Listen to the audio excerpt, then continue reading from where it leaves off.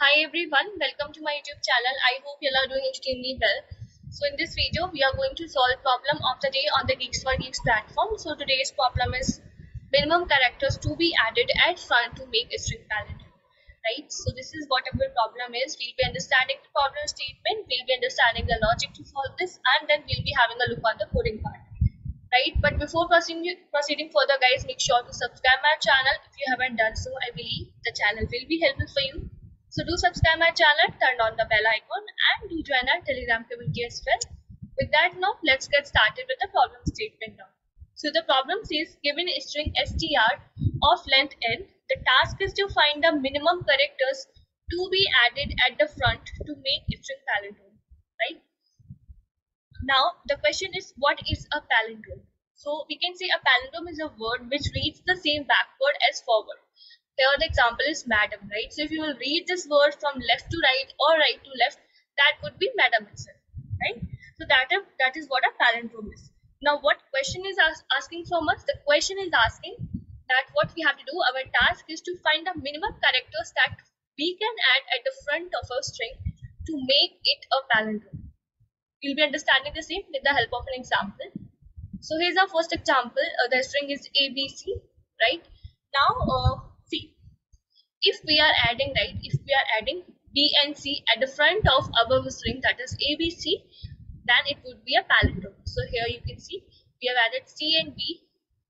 So now the string would be what? CB ABC, and that is a palindrome. If you will see from a CB ABC, right? So this is what a palindrome is. So how many minimum characters we are supposed to add? 2, right? And that's what our answer is. Let's understand with the help of another example too. So this is the string given to us, right? So now you can see AACECAA. So that is, up till here we have this string is palindrome, right? It's just one A is missing. So if we will add this A as well at the front, then we can say this whole string would be what? Palindrome. Right, so just one character we are supposed to get, that's why the output is 1. Even the same they have explained in the explanation too, that add A at front of our string to make it palindrome, and that's what our string is going to be. So what our task is? Our task is to complete the function minchar, which takes a string s and returns an integer as output. Right, integer is going to be what? Integer is basically denoting the minimum characters that we are supposed to add at the front of a string to make it a palindrome. Right, now this is the expected time complexity and auxiliary space, right, that they're expecting from our end.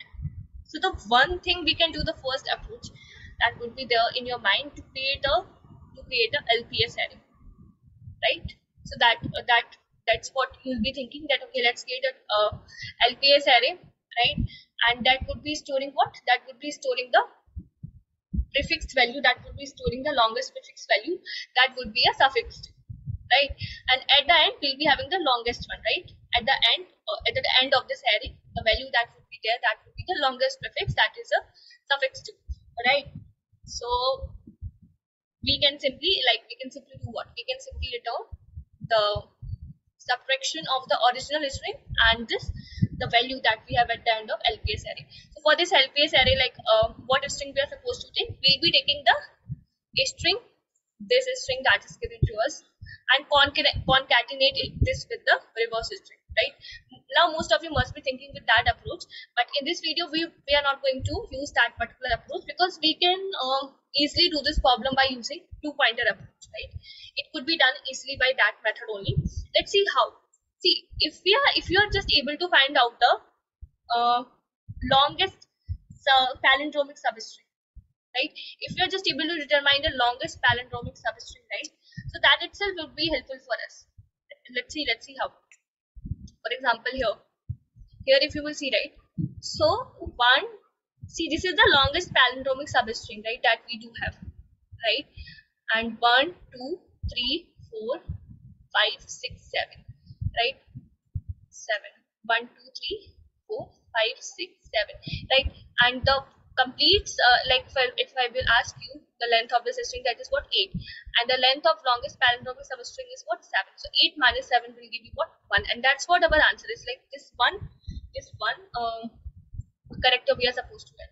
Here, see, here if we had a string like, if we had string like bb, somewhere we were having, right, somewhere we were having, okay, let's say we are having the string bbac, right?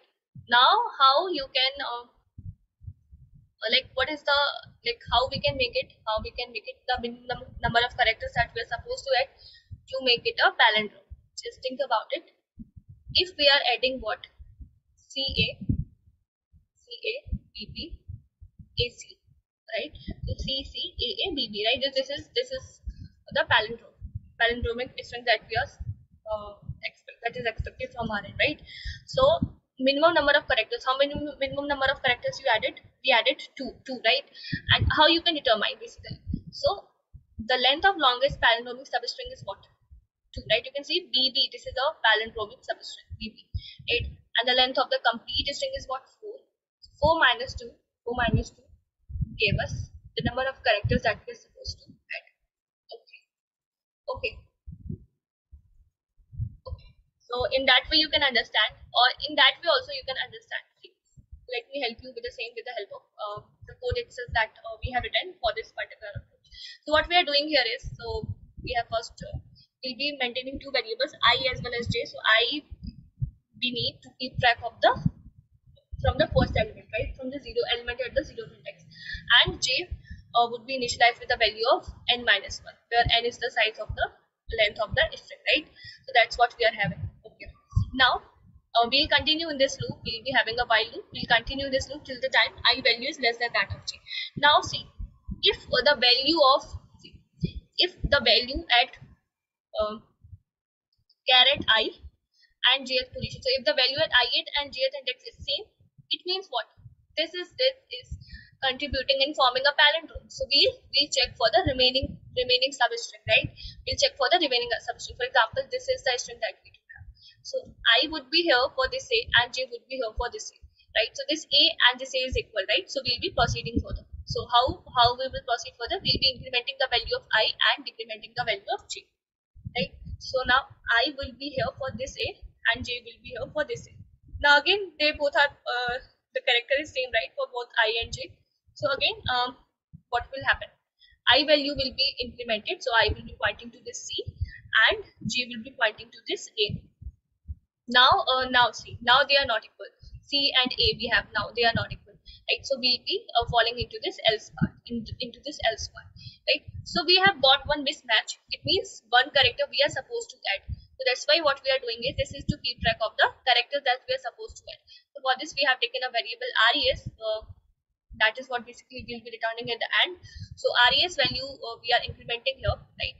So now res plus plus, okay, and now we are taking this I back to 0. We are taking back to 0. Like suppose if you have added one, if you added one character, right? So again we are going to do the comparison from the starting itself, right? So the what we are doing now is we are adding, we are updating the value of I as 0 and j value we are updating as minus trim. So trim is what? Trim is also one variable that was pointing to this last element, right? Now we are removing this element. It's like we are removing this element. Now we are not considering this element, and so j would be pointing to this one. J would be pointing to this element now. J will be pointing to this element now. Now we'll be checking for this this string, right? You must have got the idea. Okay. Now again we are going to do the same thing. So I value 0 and j value j is pointing to this a, this a, right? So again we are going to check the same thing, right?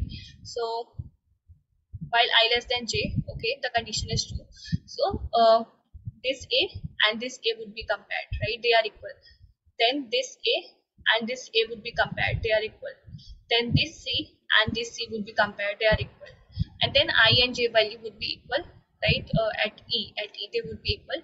So we'll come out of the loop, and what is the value of res? What is the value of res? The value of res is nothing but 1, right? And that's what our answer is. That's what our answer is, right? Hope you must be able to understand. Let's take this example as well that we took initially. So this one, okay, this one example let's take. So let's say our string is what? BBAC, okay? So I is pointing to B and J is pointing to C. B and C, they both are not equal. We'll be falling into this else part.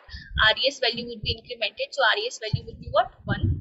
RES value would be 1 and I value would be updated with 0 and J value would be updated. This would be minus minus 2, which means J would be pointing to this A now, right? Again, we are going to compare these two values, B as well as J. We are going to compare these two values. So they are not equal, right? Again, they are not equal. So again, we are updating the value of I as 0 and J value is minus minus 3. So J would be pointing to this B now, right? Again, I is less than J, condition is true. So now I is pointing to this B and J is pointing to the second B, right? So they both are equal, right? So I value would be incremented and J value would be decremented, right?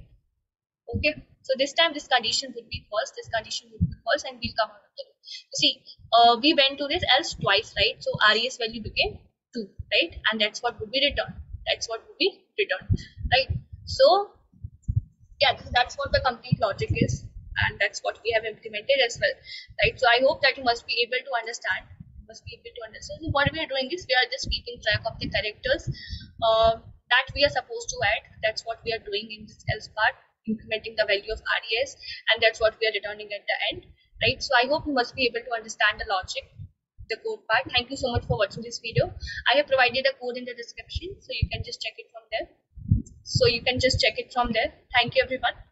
Bye bye.